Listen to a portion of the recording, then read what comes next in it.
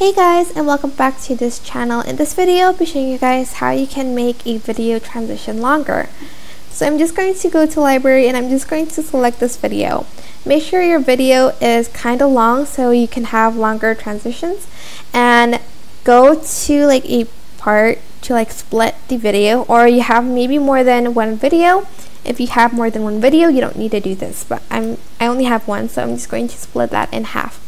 Then I'm going to go to transitions over here, and I'm going to add in this to the track. As you can see, the duration is very short and I want it longer.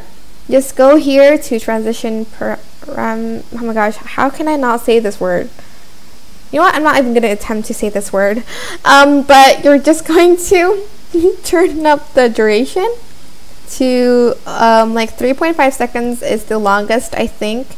But I also think it's according to the video, but I'm not quite sure. But this is the longest you can extend the video transition, and this is what it will look like at the end. Oh, flash warning, by the way. So like so it is quite longer than the usual video transition. So yeah, I hope this tutorial was helpful for you guys. Don't forget to like, comment, share, and also subscribe to this channel if you haven't done that already.